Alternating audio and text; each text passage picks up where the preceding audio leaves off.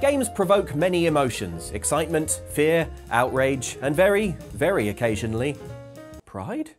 Not terribly often, it must be said, which is why in this video, everyone from Outside Xtra and Outside Xbox is going to talk about the single game-related thing they did in 2023 that they're most proud of. It doesn't have to be related to a game that came out this year. In fact, none of them are, but they're all celebrations of the hobby and the weird and unexpected avenues for personal growth and achievement it opens up. And they're all things that we did in 2023. Here are the gaming achievements of this year that we're most proud of.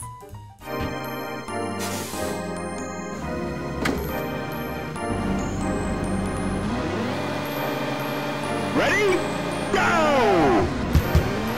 Let me tell you about COVID lockdown and a slight problem I developed during that time. During that period of uncertainty, when the world was a terrifying place, I sort of retreated into nostalgia, because that was a safe, understandable time, you know. And one of the things I'm super nostalgic for is arcades and arcade machines. You know, there'd be fighting games that were, you know, just way, way beyond what you could play on the SNES, and you know, there'd be racing games and things like that. I remember like playing Daytona USA, which is my all-time favorite racing game, in the arcades. It never got a home port, like a faithful home port, until the Xbox 360. So really it was something that was confined to the arcades in that level of quality. And I remember playing it and then getting back and playing the Mode 7 racing game Street Racer on my SNES. And I remember my dad sticking his head around my bedroom door and saying, "Not quite the same, is it?" And he was absolutely right, because arcade games were just so much better. Daytona, big deal for me in terms of arcade racing games and Sega racing games in general. And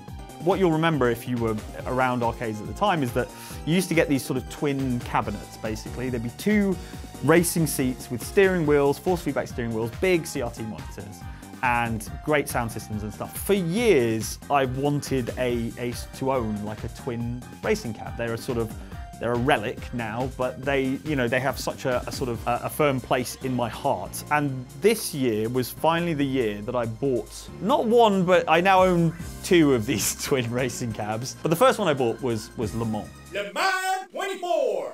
Le Mans is a game made by Sega in 1997, Model 3 hardware, so the same hardware as Virtua Fighter 3.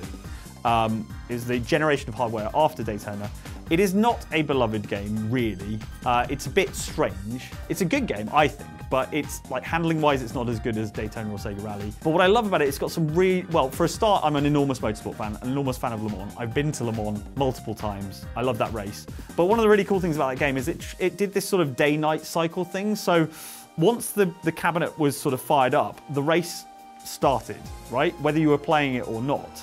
And then when you put your money in, you weren't starting a race. You just started in the pit lane during the 24 hours. It was already in progress, and maybe it was the evening, and you started your race in the evening and you would transition into the night. Or maybe it's the morning, and you'd start in the night and transition into the daytime. And that applied to either of the two players at the same time. So it's got this really weird, like unique live race sort of environment that always absolutely transfixed me. And anyway, one of these came up for sale on eBay, and it was a sort of slightly busted, like one of the game boards wasn't working properly, so graphically there were glitches and stuff. And I knew that if I didn't buy this machine, it was going to get parted out, right? Like they were just going to go, well, no one wants a Le Mans game, so let's just take it apart, let's rip the screens out, let's rip the, you know, whatever else is left in this cabinet, let's take it all apart and sell it for parts. And I was like, I've got to buy this. I've got to rescue this game. The slight problem with that is that no one has room for this thing in their house. Simply live in the game. Simply live inside the game, yeah. And you know, when I explained it to my wife, there was a real danger I would be living in the game.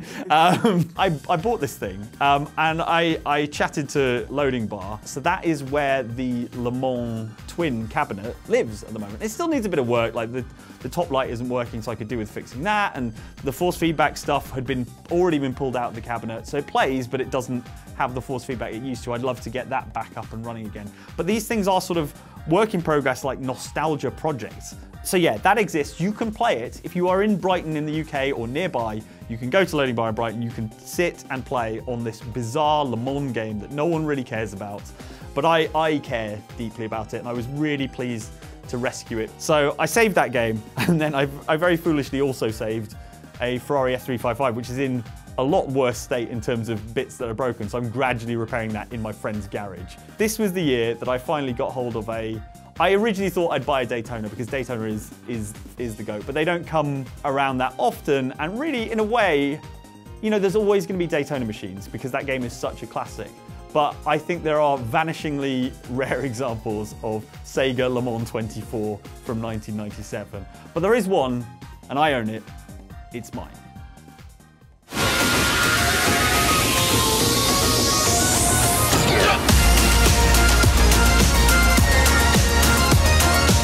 So this year, the PSVR 2 came out, and I was really excited when they announced that Beat Saber, that was like the one game that I was really wanting to try. It was coming to PSVR 2, they were updating it and bringing it out again. When I got into it, I really got into it. I got the power, I got unlimited power. Since the beginning, and I keep on winning, and I keep on swinging for hours. I was running the game, we are not playing the same. I was just going insane. From red to blue, from blue to red, and looking from red from overhead. We're playing. For those of you who've seen our Show of the Weekend episode on it, I became an expert level player in Beat Saber, and it feels amazing. For those of you who don't know, 2 lightsabers, arrows on blocks, you hit the block with the colour in the direction of the arrow. As it gets harder, there's more things, it's faster, you crisscross, etc., all sorts of things. Getting really into a game to that level was really satisfying, and it was, you know, as someone who makes a lot of content about video games, often we're playing games to be able to cover them, but this one was mostly just for me. I just wanted to get good at it for me, and it scratched an itch. As someone I used to do a lot of dance, it scratched that itch. It's basically kind of learning a little bit of choreography, and it's really fun. I really enjoyed also being in Seattle and finding an arcade machine of it and being everyone, hey, watch me do this.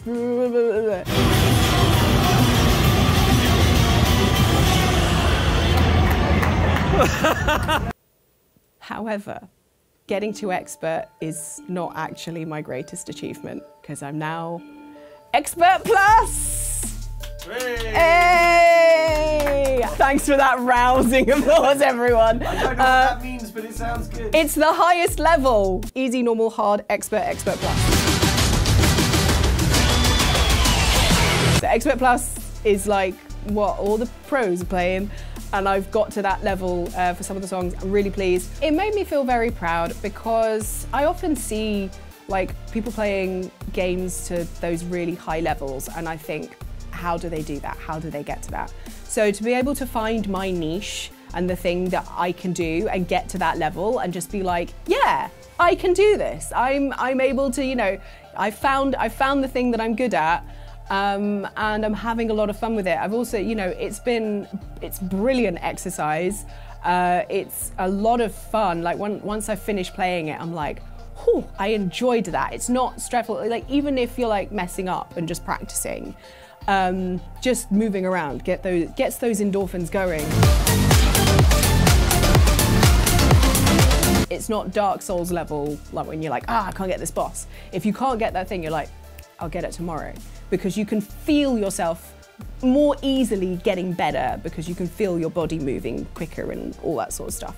So yeah, it's a really satisfying game to play, and it's really nice to kind of like watch other players now, like the kind of pro Beat Saber YouTubers and stuff, and look at that and go, maybe I will actually reach that one day, like, because I'm nearly there, nearly. Like, some of the songs are harder than others, and the Expert Plus ones that I've done are the kind of like, welcome to Expert Plus mode, but I'm really looking forward to being hopefully even better by the end of the year, and I'm really pleased, and yeah, Beat Saber is the new thing I do now, so yay!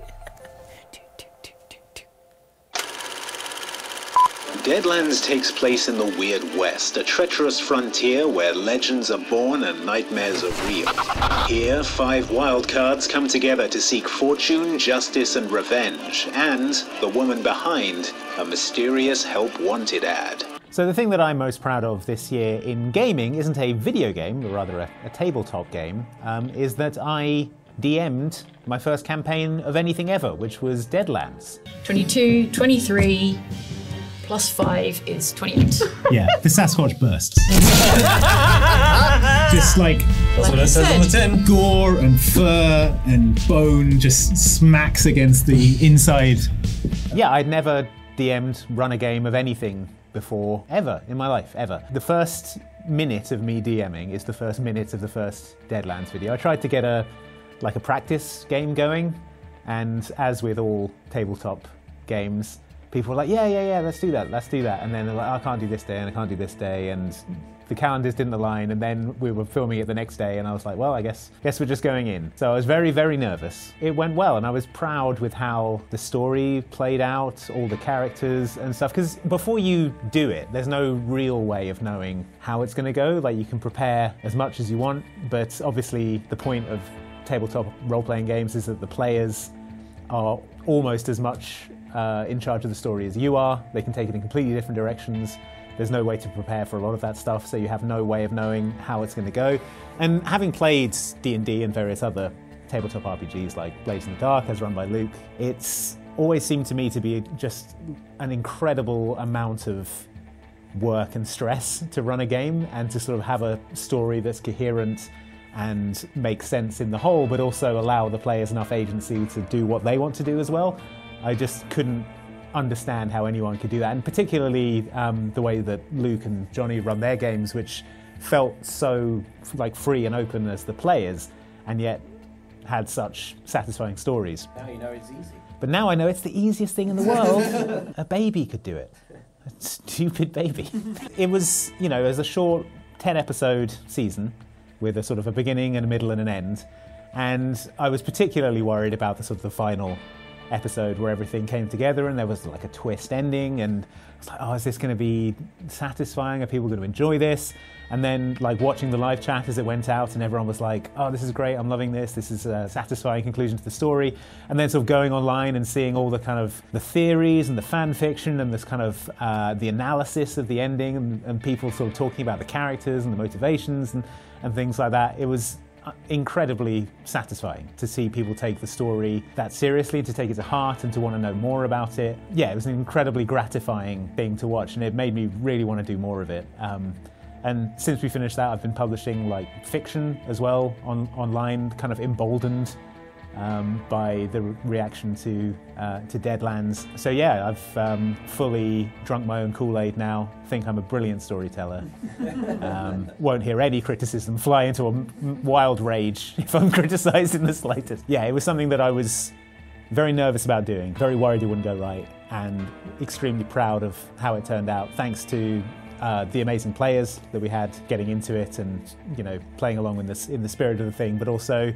I put a lot of hard work into it as well, and it paid off. And I think, it's a hard thing for me to do sometimes, to work hard at something and then go, yeah, I worked hard at that, and it worked, and it went well, and I should be proud of that. But I'm proud of it. Good, damn right. Yeah.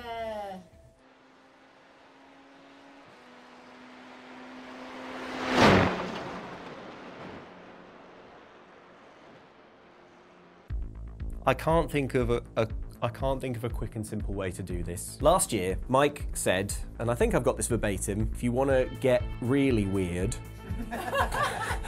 you should download iRacing. So I was playing a lot of the F1 game, and Mike was like, hey, did you know that there's this whole other secret racing game thing? It was like a members club. It's like you'd never find it by yourself. Someone who's already in has to sort of open the door for you. And then, so I walked into iRacing, and there's Mike in his rabbit mask and his gown, and he's like, these are my associates. What's iRacing? Well, I bridle at iRacing being described as a game. It's a racing simulator. The thing that is novel about it, you can't just rock up and play it and have fun in a straightforward way. Races happen typically every 2 hours, so you have to kind of time it. You have to sort of plan your evening or your weekend around taking part in one of these races. Your performance, especially how safely you drive, is very tightly regulated and scored. So if you want to open up all the different cars and all the different series that the platform has, you have to drive very responsibly for weeks, basically. And there's something so broken in me that when I'm presented with something so deliberately joyless, I'm like, fine then. I like it. I actually like it. so fine. And what happened over the course of this year was I settled into one series that I truly, truly, truly love, which is the F4 series. The F4 races are perfect. The car, it looks basically like a Formula One car, so if you use your imagination, it's a bit like you're in one.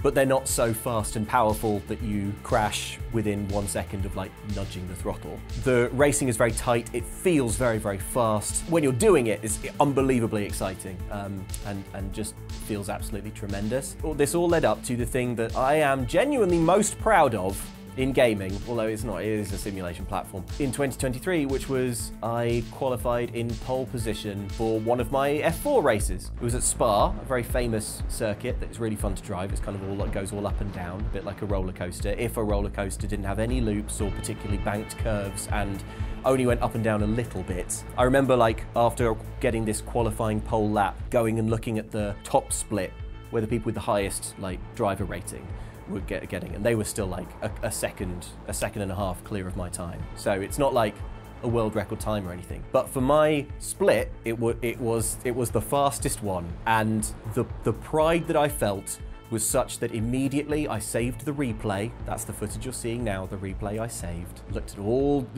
different angles, just admiring my handiwork.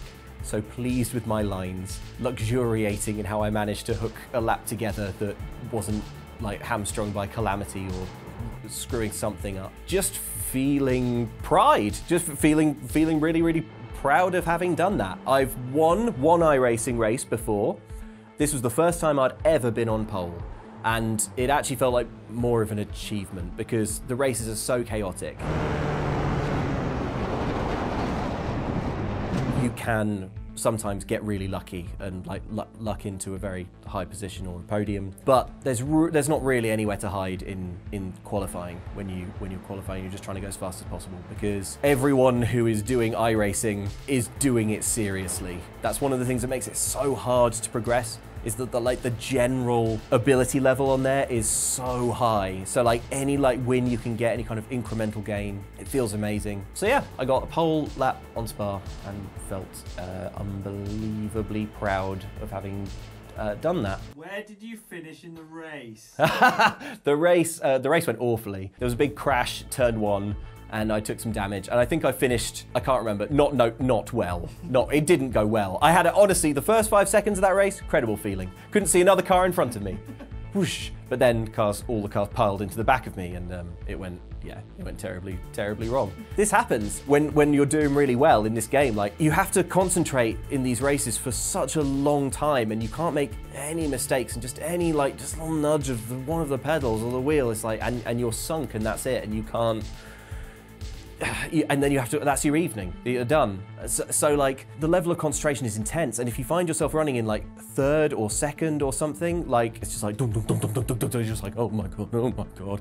You make a little mistake, you're looking at your relatives' times, and you can see that like every lap the person behind you is like gaining 3/10, and you're like mentally doing the maths of how much longer there is in the race and like whether they're likely to catch you, and you're like, okay, I'm gonna have to push, but my tires are going off, and it's genuinely very, very exciting. And I should say as well that by making this my most proud moment of 2023, I've quite cruelly taken something away from Mike, because we can't have two iRacing things in this video. It would be disgusting. But Mike actually did really an awesome thing in iRacing this year, which was he finished second in his split at the Daytona 24 Hours, an endurance race that he did with a team of friends. So he like drove for hours and hours and hours, like through the night, kind of swapping in and out of the car.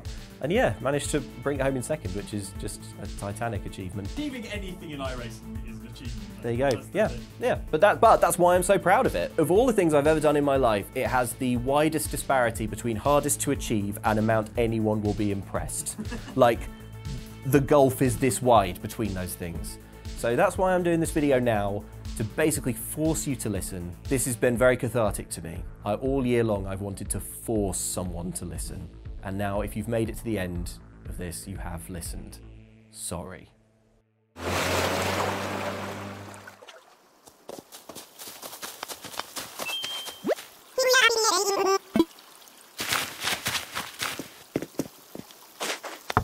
When When I was informed that I would need to share a gaming achievement here in the hot seat, I thought, well, this evening, ahead of filming tomorrow, I'll go and play some Baldur's Gate and I'll finally seduce Astarion. And, well, I got nowhere, so here I am to talk about Animal Crossing some more. Yay! Obviously not a new game, but I am, in my defence, here to talk about the Happy Holiday Paradise DLC, which came out somewhat later, 2 years ago. This year I picked up Animal Crossing sporadically, as I am wont to do. I find it very comforting, I find it very reassuring, and I love it. And what I really, really wanted to show somebody, anybody who would listen and watch, and that's you right now, is how bloody good I am at making holiday homes in the holiday home designing portion of Animal Crossing. So you should be looking at it right now. Don't look at me, look at my holiday homes. They're really, really good. The theming is excellent. Some of them have 2 floors, some of them have roommates, and they are all, to a holiday home, absolutely exquisite. And my Christmas present to myself is getting to show you them now. There are very many from over the last couple of years. I guess I hadn't appreciated how very many and how very good they are until I went and spoke to the little monkey guy who's like, hey, do you wanna look at some of your old holiday homes? And I'm like, yes, please. And then I looked at the long catalogue of exquisite holiday homes that I have designed and furnished, and they are lovely. I think you will agree. So that's my achievement. I'm here achieving all the time. When I look at my early holiday homes, I hadn't unlocked the dividing walls. I hadn't unlocked all kinds of like good things. They're trash. No, they're not trash. They're good too. But obviously we've come a long way. And here in the year of our Lord 2023, they're better than they ever have been and will continue to be into 2024 and beyond. What's your favourite? My favourite is a grocery store that I built for a couple of pals that just wanted to run a grocery store together. And so now I've got 2 roommates and they run an adorable little Japanese style convenience mart with a little kind of sushi counter, and it's adorable. You should be looking at it right now. Don't look at me. I can see it's adorable. Look at it. How much time, roughly, does this one represent? I can tell you, I go into a sort of fugue state and emerge on the other side of it, and then there's a holiday home. I'm sort of an artist like that. I think cumulatively, all of these holiday homes amount to a vast time investment, but I will admit to a number of them having been created during lockdowns. So that's my excuse. I know Andy's got his fiction writing, and you know, Luke makes role-playing games, and Mike rescues injured gaming machines. But I make holiday homes in Animal Crossing, and it makes me happy. So those are the weird things in 2023 that we did in games that we are super proud of for whatever reason. What did you achieve this year in games that you're proud of? Sorry, that sounded very accusatory, didn't it? And what did you achieve? Huh? No, I genuinely want to know, because I think it'll be interesting. I think the comment section for this video is going to be a good time and a good vibe. So yeah, head down there and yeah, just shout what you did, something that you did this year that you thought was pretty cool. If you enjoyed this video and you want to support the video work that we do, then you can by going to patreon.com/oxclub, where you get access to our Patreon, and that sort of opens the door to our Discord. We all hang out on there, as well as a great community of like-minded Ox-likers. That's outside Xbox, outside Xtra likers, not like Ox, like the livestock. Maybe some of them like livestock. Most of them probably like livestock. Who doesn't like livestock? This video's over. Bye!